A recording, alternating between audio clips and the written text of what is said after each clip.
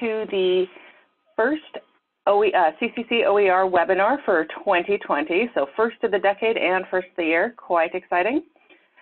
Today's topic is going to be attributions, authoring, and platforms. What we'll be looking at today is we'll do a quick round of introductions. We'll talk a little bit about CCCOER, and then we'll have an introduction to attributions, best practices, and so on. And then we'll have two faculty share their experiences developing OER within two different platforms. We'll look at both Pressbooks and LibreText. We'll also have some time for Q&A, and we'll have a few announcements of upcoming events. So let's start with the speakers we have for today. We have Jennryn Wetzler from Creative Commons, and I'm going to let them introduce themselves a little bit. So Jennryn? Okay, hi, can everyone see and hear me? Hopefully. Yep. Loud and clear. Okay, excellent. Well, thanks so much for having me. I'm really delighted to be here, and I'm just going to take a minute to share my screen and give a quick overview. Let's see. So I guess as a... Do you want me to stop sharing? We'll do the actual presentations in a bit. Is this just a quick... Oh, okay. Intro? Then that's all I have to share right now. Thanks so much for having me. Thanks. All right, Dave Dillon from Grossmont College. Do you want to say a quick hello? Hello, this is Dave. I'm coming from Grossmont College in San Diego. I'm a counselor and professor. Excellent. Thank you. And Athena?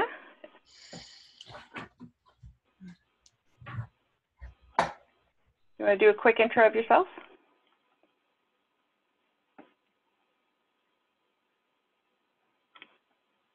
I think you may be muted. We had it. There you go. Yeah, hi, I'm a professor at English at City College of San Francisco. My name is Athena Kashyap, and I'm delighted to be here. Thank you for having me. Awesome, thank you. And we will hear more from the presenters in just a little bit, but I did want to go through a little bit about CCCOER, so the Community College Consortium for OER. Our mission is to expand awareness and access to high quality OER. And we do this by supporting faculty choice and development of resources. We foster regional OER advocacy, and this is all about helping to improve student success. So that is our mission, and these webinars are part of that. CCCOER has members in 16 states, and you can see them all here. And I also wanted to point out two new members that we're very excited to have on board. We have Trinity Valley Community College in Texas and Butler Community College in Kansas. So if anyone's on the call from those two colleges, if you want to say a quick hello. And if not, I should just mention, just as an aside, because I was really excited to see Butler Community College on the list. I just took their accessibility course, and it was fabulous. So feeling really awesome to have both of these colleges as part of our membership. Last announcement then before we get started. So I hope y'all are aware that we have Open Ed Week coming up in about 2 weeks. So that is super exciting.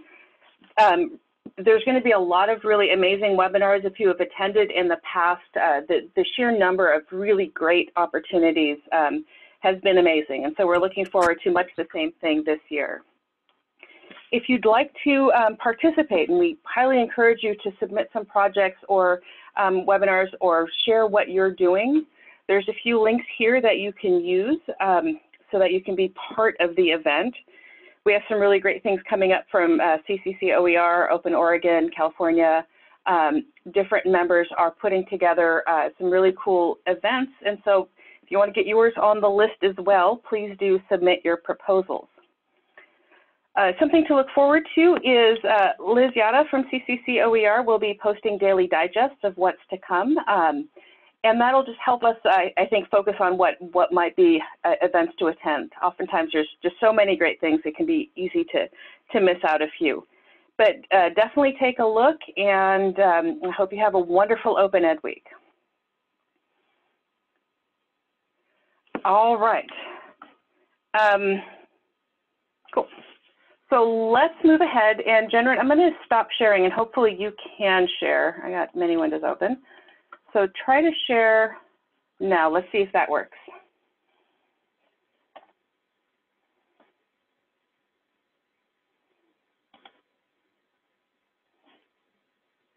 Fabulous.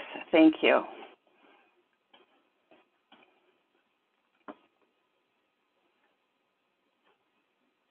And so as we start our first presentation, Jennryn, I'm going to let you share your screen and take over from here. I just wanted to let folks know that I will be managing the chat. So if you have questions, please go ahead and put those in the chat and I'll keep track of them.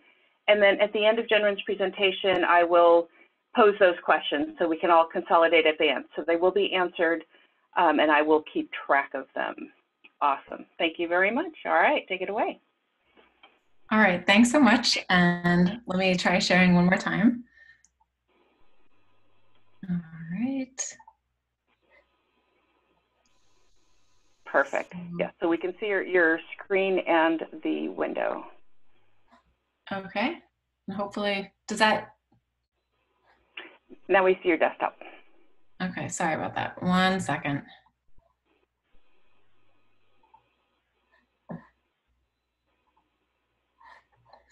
All right, one more try.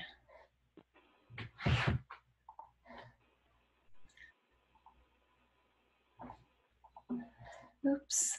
I'm so sorry about this. It, of course, always works when you practice and then disappears when you need it. So I should be able to get this in 2 seconds. Not a problem.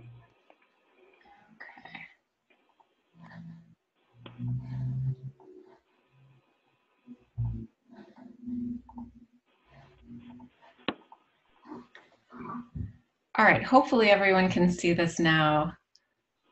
We can see your desktop and the window for the slide. Okay, how about now? That's perfect. Fabulous. All right, well, thank you so much for your patience. And I am, as I said before, I'm really delighted to be here. It's great to have the chance to present with other folks that I really respect. And also, I just wanted to give a shout out to the people I saw in the audience, many of whom who have taken the CC certificate course already. So many people here, including Suzanne, is more of an expert in this than I think we might expect. So I invite you all to chime into this discussion and presentation. So today what I'm going to do is give a really quick overview of our CC licenses for people who are not familiar with them, and then get right into some recommended practices for attribution. And given our kind of short time right now, if there are things that don't make sense, please feel free to ask questions in the chat space, or you can follow up with me afterward. I put my email address here, and I'm always delighted to connect after webinars like this. Okay, so really quickly, Creative Commons licenses, for those of you who are less familiar, are licenses that exist within the realm of copyright. And you likely know copyright is a form of intellectual property law that grants creators permissions as soon as they create an original work and fix it in a tangible medium. So copyright was kind of a law built to incentivize creators during the era of the printing press, but obviously now we have different circumstances, much more freedom for copying and sharing with the internet. So Creative Commons licenses actually enable creators to offer more permissions than traditional copyright, and kind of adapt to the flexibility that we have online today. So they are still legal tools to better help creators. So as you see here, the CC licenses have a number of different icons, but really there are 4 elements to keep track of. So I'm going to talk a little bit about these 4 elements and how they can combine. But again, happy to follow up with more information if anyone's curious following this webinar. So the first icon that you see is the little human in the circle. That's the CC BY icon. And that basically means that the creator deserves recognition for their work. So all of our licenses have that, that commonality. All Creative Commons licenses require the attribution. And then you see the little icon with the kind of round arrow, and that is our share alike icon. So share alike means that all derivative or kind of adapted works from an original work must be shared with the same or analogous license in the future.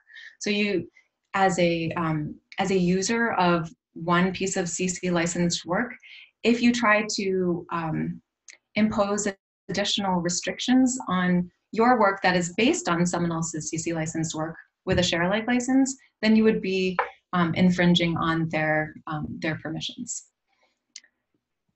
All right, then we have the non-commercial icon. So that's the little icon with the $sign and the slash through it. And that basically, it means that permission for commercial usage rights are withheld. So if I were to use a work and intentionally make profit from it when it had the non-commercial icon attached, I would be kind of infringing on those rights. The interesting thing I will note with non-commercial is that it really depends on the usage rather than the organization or individual using that work. So you could have a nonprofit trying to make money from an NC licensed work, and that would not be okay. But if you had a for-profit organization using NC licensed work for, say, an internal staff gallery walk or something that's non-commercial in its purpose, then that would be fine. Okay, then we have the no derivatives license, and that's the license with the little icon with the equal sign. So no derivatives mean the work can be shared, but only if the work remains unchanged. So hypothetically, if I took a work that had the no derivatives license and made adaptations to it, I could do so for myself, but as soon as I share that with other people, then I've gone against the license. So these are the four main elements of the licenses, and all the licenses, as I mentioned, include the CC BY or attribution element, but otherwise they can be mixed together in different ways based on their permissions afforded. And beyond that commonality of the BY license, there are I guess the main things to think about are whether or not the work can be used for commercial purposes, or the terms by which a downstream user could use a work for adaptation. And then we have the works kind of listed from least restrictive to most restrictive. So CC licensed works exist kind of like in between the realm of the public domain and then all rights reserved copyright. We have two tools for public domain dedications, which users or authors can use to tell people that their work is dedicated to that realm of our human creativity and intellect that exists outside the restrictions of copyright. And those are those two kind of icons at the top, the C with the slash through it or the 0. So those are dedications or tools rather than copyright licenses. And then we have all rights reserved copyright at the very bottom, which is the most restrictive way to share work. The CC licenses, again, kind of mix the different permissions afforded. They exist within that spectrum. And so you see them listed in light green all the way down to yellow. And I'm happy to chat about it more, but I think for right now, we will just move on to the two main things that I want you to take away with you from this presentation. So in terms of attribution, if nothing else, just remember these two links, or you can click on them now and save them in your browser. The first link is to our CC license chooser, and this chooser helps you determine the best license to suit your needs. So as a creator, you can run through the chooser, answer a couple questions, and then the chooser helps you determine which of the 6 licenses would best support your permissions that you want to afford. And then the second link is a link to our best practices page, which rather than just looking at your work as a creator, it looks at how to best attribute other works that you end up using together for reuse or your own kind of new original work. So let's just go ahead and we'll click on the first link, and hopefully you can see the license chooser on my screen. Yep. Okay, great. So this is really simple. I will note that we're going to be updating this chooser soon. So if you click on this in the future and don't see this kind of layout, don't worry. It's probably going to work even better. So what you see in the first box is just a simple question. Do you want your work to be adapted? Do you want to allow adaptations of your work to be shared? So you could say, you know, I have a poster that I want to upload online. I would like my my poster to be adapted. Or you could say, nope, I don't, and that would change your license, you see in the next box. Or you could say something in between. You could say, do I want people to be able to share their adaptations of my poster, making completely different posters? Yes, but as long as other people don't add additional restrictions onto their licensed works. So those questions, or that one question yields different licenses. And then the second question is, allow commercial uses of your work. Do I want to? Sure. Or I could say no, and that would also change the license. So depending on what works best for you, you select the answer, the yes, no, or maybe answer, and then you can scroll down and see the icons that reflect the license if you're choosing. So in this case, we ended up with attribution, non-commercial, share like 4.0 international. And then the best way to use this, so this is where we get into attribution, is to literally just copy and paste the icon right here, the text and the link to the original, to the license, and post that on your work. You can also, if you're working on a web page, copy and paste this code. So this is a kind of quick and dirty way of making sure you provide adequate information for attribution.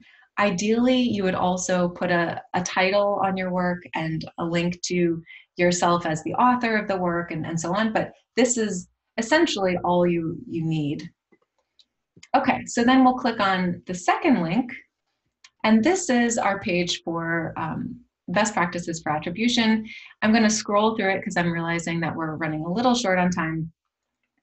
What you see here are examples of how to attribute an original work, and then how to attribute works that are based on that original work, but makes slight tweaks. So the key elements here that I want to leave you with are tassel. You want to make sure that you have the title, author, source, and license outlined in your attribution.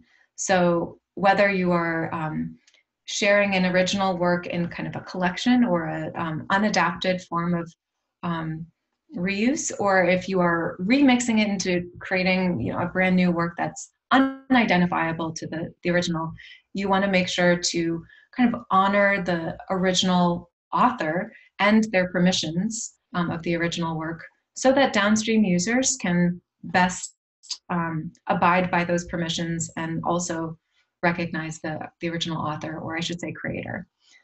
So hopefully that that makes sense. There's so much more that we can get into, and I know a number of folks in the webinar likely can chime in with some additional recommendations. We can talk, if there's time, about compatibility and how to best honor different attributions beyond this. But for right now, I think this is the key thing that I want you to take away from this webinar. These two sites and also tassel. title, author, source, license. Okay, I'm gonna see if I can stop sharing right now and take a look at the chat space. Yeah, there was actually one of the questions that was asked by Valerie is, how does fair use tie into all of this? That's a good question. So there are some exceptions and limitations to copyright. Fair use is one of those. So fair use is common in the US, and it is one of the exceptions that says even if a work exists within it is restricted by copyright, people have the right to use that work given their specific circumstances. So in the US, there's a 4-factor test that judges will use to determine if fair use applies. I know in other, I think Commonwealth countries, predominantly Commonwealth countries, there's something similar called fair dealing. But these are 2 exceptions to copyright. They exist outside the restrictions of copyright. And then Una posted the TASL acronym, and I know one of the questions I get very often from faculty is, how is attribution different from citations? A great question. So attribution is a way to recognize the original creator. I think citations are very similar, but those are more for scholarly works that are listing the sources used to generate the works. So I can come up with a really great website that that distinguishes them a little bit after this. But I think the main thing to keep in mind is you can have like one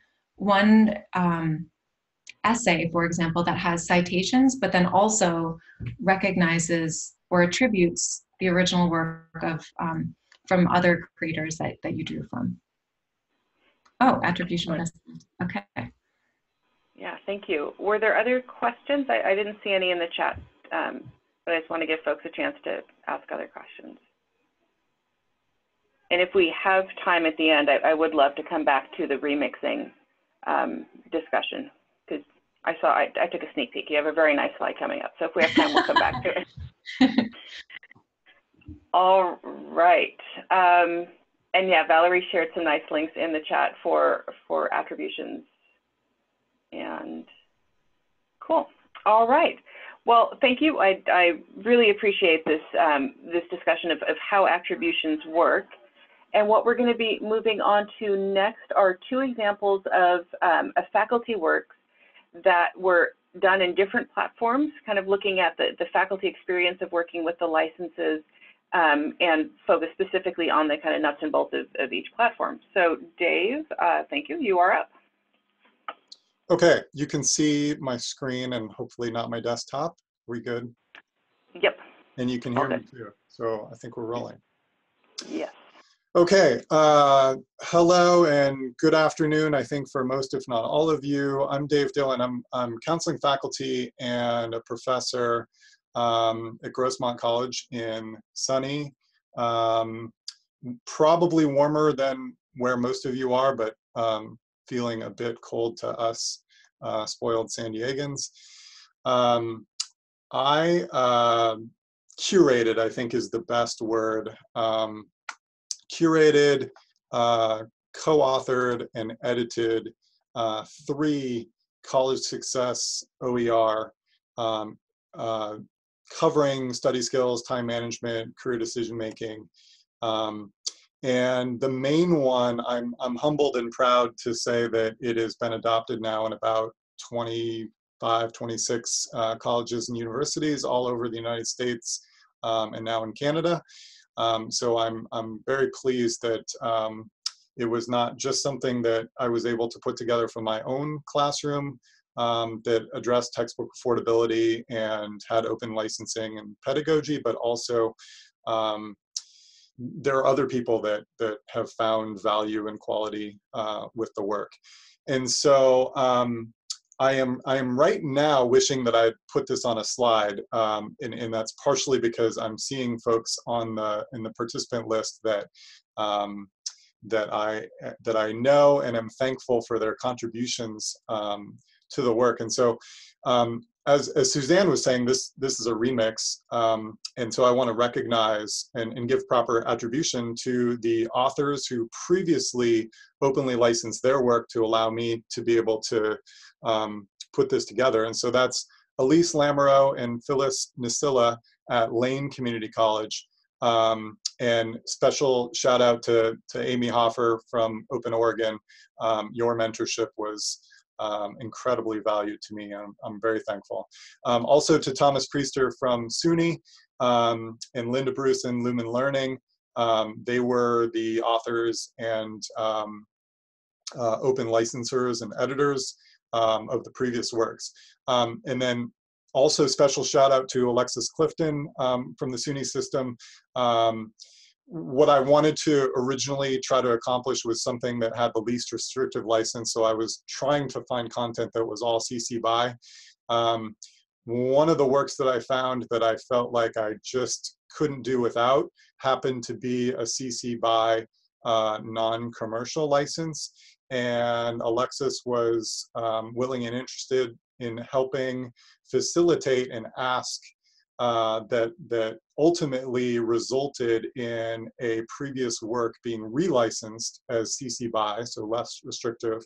And that made it really easy for me to put all the content into CC BY, the category of CC BY, which then made it really simple for downstream users to take that work and not have confusion over different licenses. I used the Pressbooks platform and was supported by the Pressbooks team and the Read This community team. And I'd like to show you a little bit about how attributions work inside of Pressbooks. I'm also knowledgeable that many of the folks that are participating know more than I do. So feel free to jump in, and if you have things to correct or maybe better examples than I do, I'm happy to hear from you.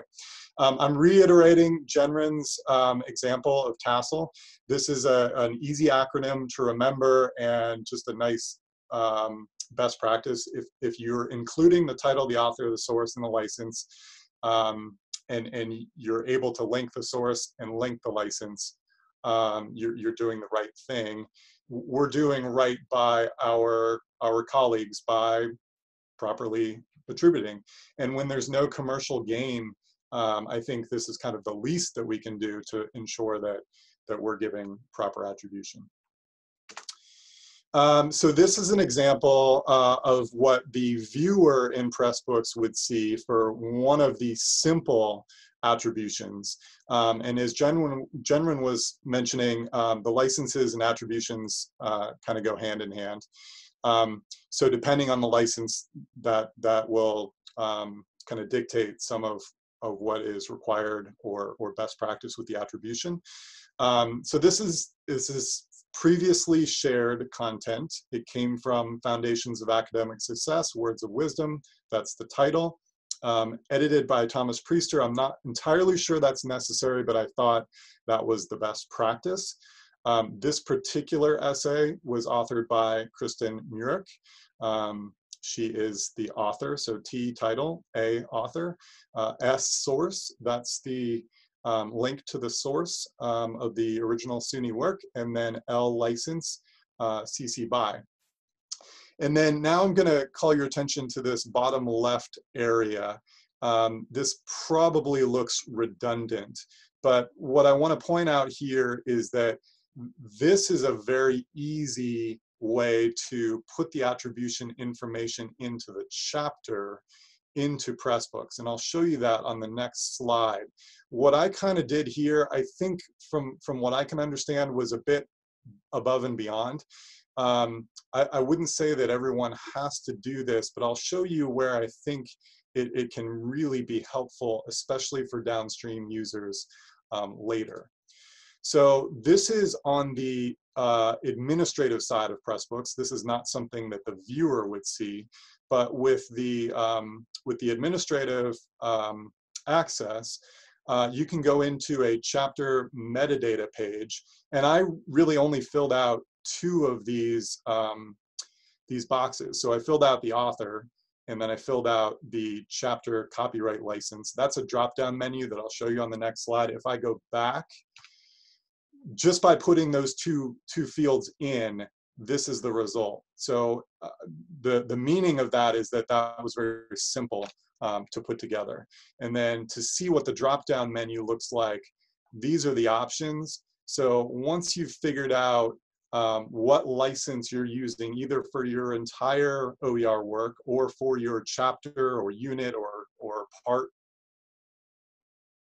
level, you can choose which license is appropriate and put that in there, and then Pressbooks will do the rest and pop that at the bottom of the chapter. You can do the same thing for the entire book. So if everything was clean and you had the consistent license, there's another area where you can put in the information for the entire book, and that will show on the licensing page at the beginning of the OER. Here's a bit more complicated attribution. Again, this is what the user would see. So previously licensed content, we have the title, we have the author, we have 2 sources. That's because I took the original author's work from 2 different areas and combined them, and then kind of retitled the chapter. And that information I put here in the adaptions. And this is not a requirement for attributions, but I encourage you to think about this for 2 reasons. One, it was really helpful for me from a record keeping standpoint, because if I was either going to reuse or remix something verbatim, that was one area. In other cases like this one, I may have made some slight edits based on what I was trying to put together, or for consistency to work together better with other works that were being remixed. And I wanted to keep track of that. So I thought a good place to put that was right with the attributions and licensing, and that's why that's in there. Some folks are putting that information in the version history. It doesn't always, it's not always this detailed in there, so I actually have it in both places. I also find that is extremely helpful for downstream users, because if anyone was going to go back and take a look at what Phyllis Nasilla had put together and they were comparing, and I didn't have that adaption information in there, it could be very confusing to try to figure out, okay, what did Dave change? Why does this not look exactly the same as what Phyllis had put together? I hope that makes sense. Going further, we have the title of a multimedia video. The author in this case is Ted, TED.com. We have the location, or the source, and the license. And to be honest with you, I'm not terribly pleased with this gap here, but that's because of the spacing with this really long source. So I think Pressbooks will eventually find a better way to present that. It is what it is at this moment. And then 2 images at the bottom. So title, again, author, source. The source happens to be where the title is. So you're not seeing it separate. It's hyperlinked. So the title and the source are showing together, and then license there at the end. Okay. Challenging question for the group. Is this a proper attribution? And what I would like you to do is spend 30 seconds answering that in the chat, but don't press return yet. Just have your answer typed, but not, don't press return. I'll wait 20 seconds. Hopefully we can all send it together, just so you're not seeing and being influenced what other people have written. 10 more seconds on this.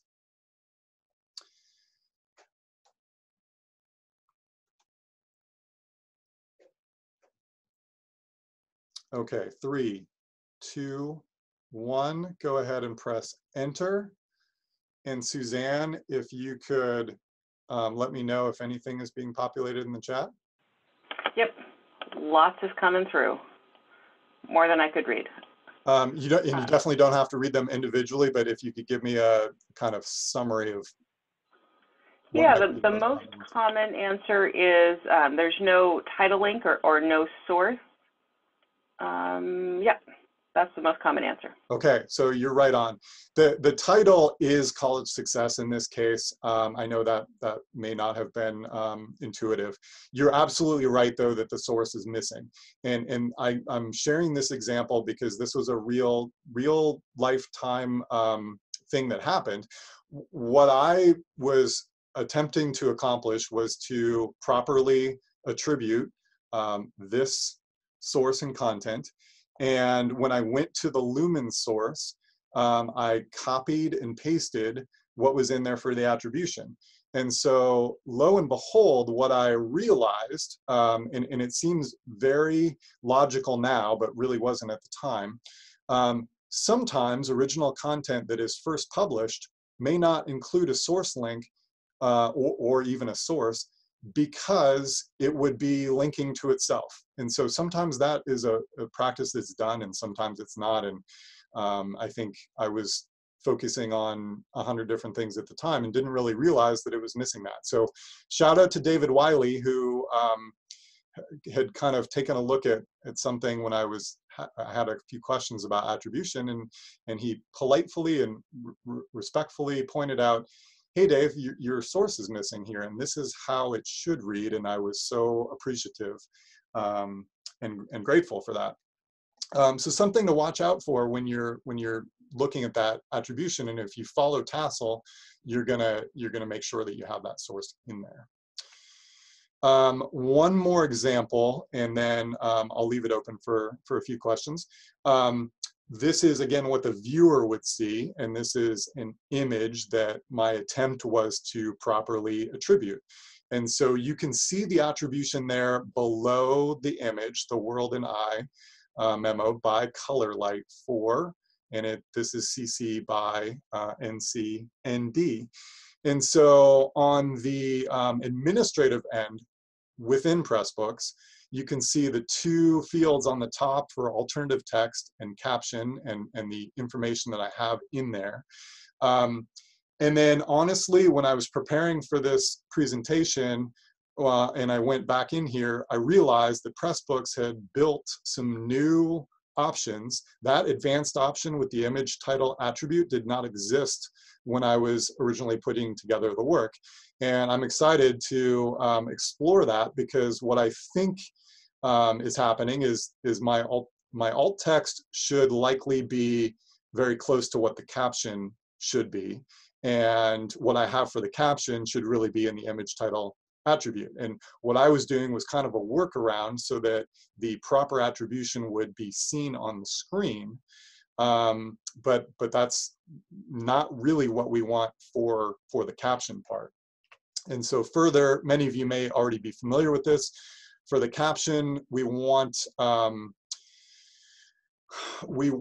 to ensure that there aren't issues if someone is reading on something that doesn't display images, essentially. And for alt text, for search engine optimization and for accessibility, for screen readers, for visual impairment, those are extremely important to have in there. So things I learned along the way, and clearly some more work that I need to do to ensure everything's in the right place.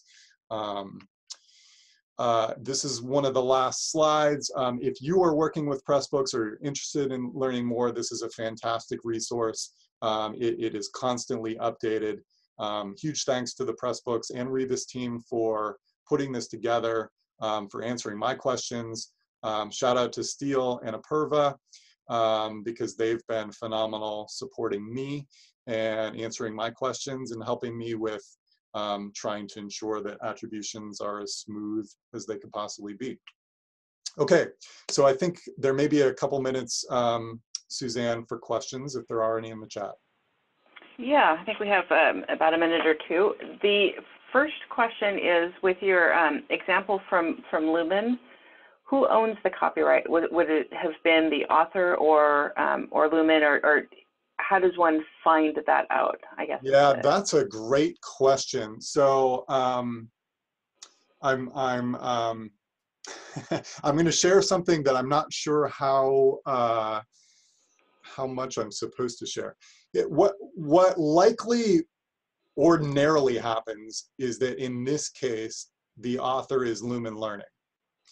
And when I was putting together the remix and combining specific names for other works, it seemed a bit odd to me that I was going to have an attribution to a organization rather than a person or a team of people. And so I had both reached out to Lumen, and where that lead took me, I ended up speaking to Linda. And so in a candid conversation, my ask both to Lumen and Linda was, can you tell me who wrote the work? Because I would like to properly attribute this. And so it was a consensus that it was really written by Linda, and that's where I wanted to attribute it. So I don't at all mean to leave Lumen out, and certainly they are included in the source.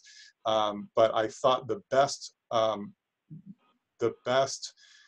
most accurate attribution was to Linda.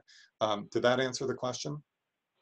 Yes, that was very helpful. Thank you. Okay. So and I think from my angle, I don't expect everyone to do that, but that was what I thought was the most comfortable or best thing for me to do. Yeah. And then the other question, and I'm going to read it because I'm not sure I follow quite, but when using applications like Rise, oh, went away, hold on. Okay. I love it when Zoom just moves the chat. There it is. Okay, when using applications like Rise, there is access to a content library of public domain images, but with no metadata. Who is responsible for attributions in this case? You put a caption, but can't get at source title, etc. And I think, Dave, that's kind of what you were showing is if there's not a clear way to add the metadata, there's workarounds like putting it in the caption. But yeah, that's not ideal if there's no place to put the metadata. And that may be a time too to have content at the end of a chapter or the end of a page. That's really more text-based, even though it's technically not an attribution, but where you can put that information.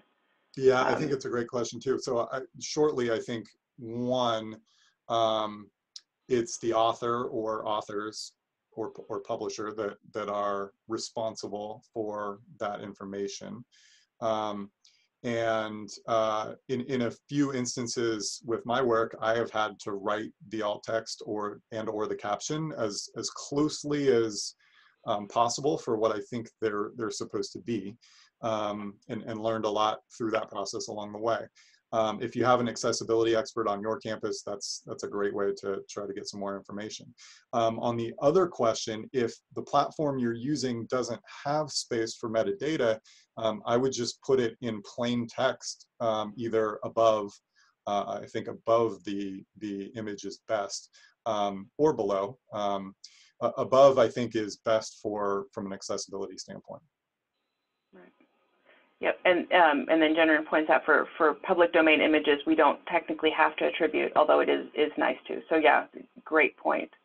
And I am going to move us along because I think we're in Athena's time. So Dave, if you stop sharing, I am going to move her slides along. So give me a second. Athena, are you ready to go?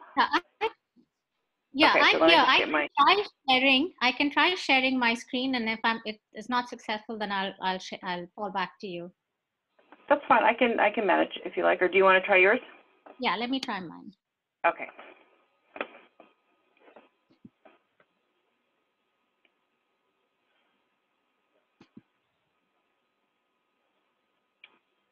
Perfect. So we can see the program, and I bet if you go to presenter view, would be just fine. Yeah. Maybe once you that. Great. Yep. Okay. Hi. Yes. Thanks once again to everyone. And as Dave said very aptly, there are a number of you who probably know a lot more about this than we do. I've worked on 2 OERs. I'll tell you a bit more about myself, but please.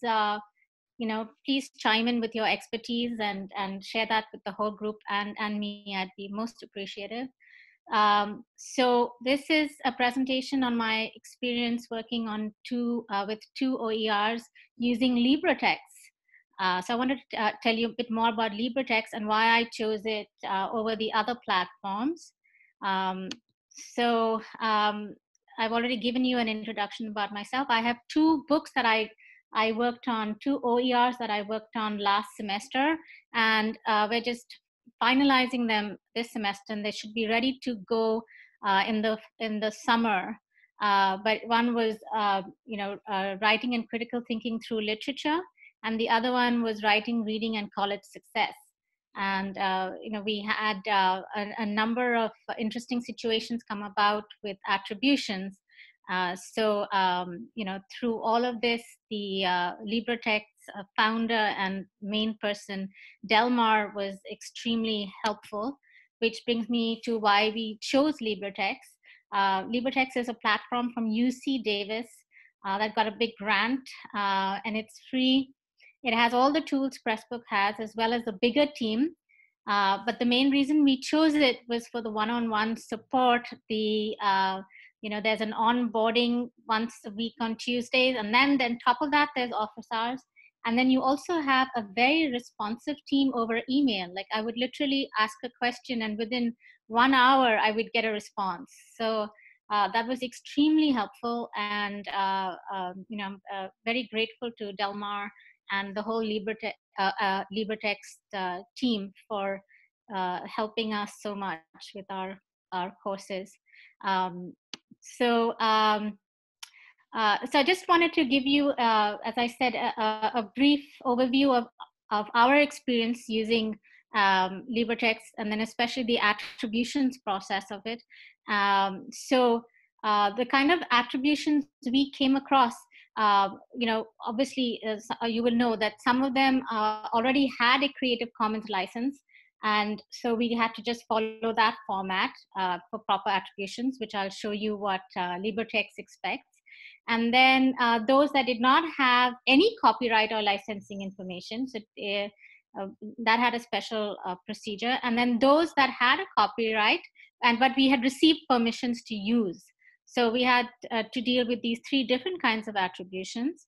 So now the one thing is that was very helpful to me was to find out what LibreText's minimum requirements were. So when talking to Delmar, he kind of said that he sees himself in between, like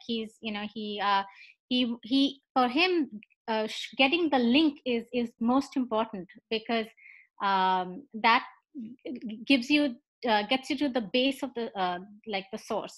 So including the link is super important.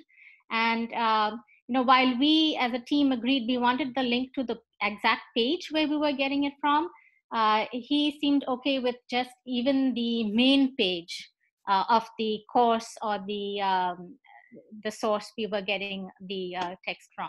So and then LibreText also has a meta box, the same thing that Dave was showing us with Pressbooks, but that is on top.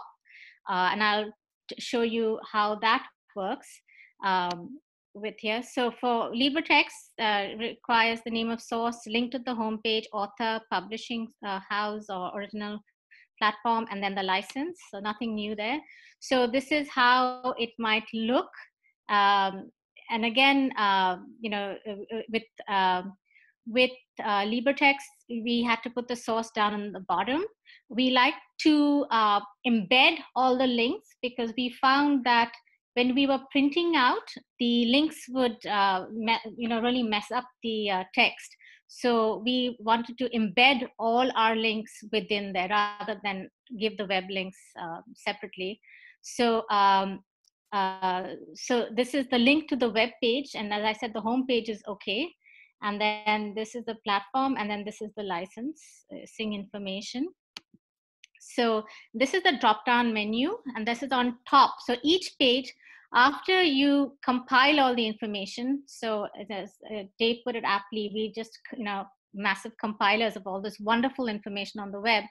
But then we have to put in the most restrictive license on top here, because even though some of them might have a very open license, but it's the most restrictive license that determines the whole page. And if somebody then wants, they can go in and see which, which is the least restrictive, most restrictive. But we have to put this as and show the most restrictive for the whole page. There's a process for getting permissions to use content currently not part of the Creative Commons. So I actually came across a lot of very useful information on educational, like university sites, because I was working on a literature course and a writing composition course. And many universities had wonderful information on them, and I contacted them, and they were like, yes, you can use it. We don't have, it's free to use, but we don't have anything to do with Creative Commons or anything yet, but you're welcome to use it. But yes, you're still required to get official permissions, even though, they've verbally given you permission. It's just that they haven't gotten on board. And those initial tools that we saw earlier in the presentation would be a wonderful thing for everyone to share with these kind of institutions, so that they can have a licensing practice. So what do you do in that case? And then also, what do you do when you have copyright? You have permission to use a copyright piece of work.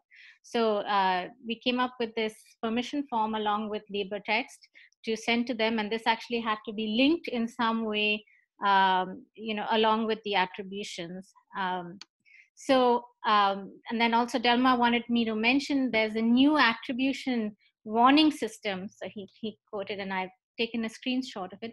So if you wanted to use any of the material on a LibreText course, it immediately tells you what the copyright is. I mean, what the license is. Right in a pop-up. So that makes it very clear.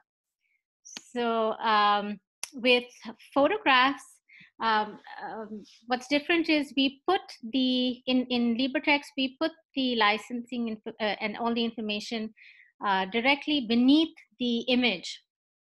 So when we know the photograph, the photographer, we definitely include that, and we include who the photograph is about. And so this would be a good way to attribute it. But as opposed to Pressbook, it goes directly underneath and not in the bottom section. And again, if it's from a source where you don't know the photographer, but it's part of the it's not copyrighted, we can just link to that page and then say it's from, say, Pixabay or something. And for the videos, ideally, you can include the link directly under the video. But as far as a lot of the videos YouTube go, sometimes you don't really know where that source is. So with LibreText, they prefer not to host YouTube videos on their site. So you're actually linking to an external site, in which case it doesn't, it is not LibreText's responsibility to kind of mention, find out, where the actual video is coming from. But technically on the YouTube site, they have, once we link to them, it's their kind of responsibility. So he hasn't been too particular, but about including any links for YouTube videos for that reason. Any questions so far? I feel I'm running along like a freight train to make sure we have enough questions at the end. No questions so far. Lots of great chatter in the chat, but no questions. So you're good to go. Okay, and excellent. So snags and how to avoid them. So for us, having that conversation with Delmar from LibreText was really wonderful to find out what the minimum requirements were. And, as I said, they have an extensive, they're very responsive, and they will answer anything. And I think they have an FAQ, but they're fairly new. So they're getting together the guide, getting together a guide and stuff. So the other thing I would recommend is providing attributions as you go along.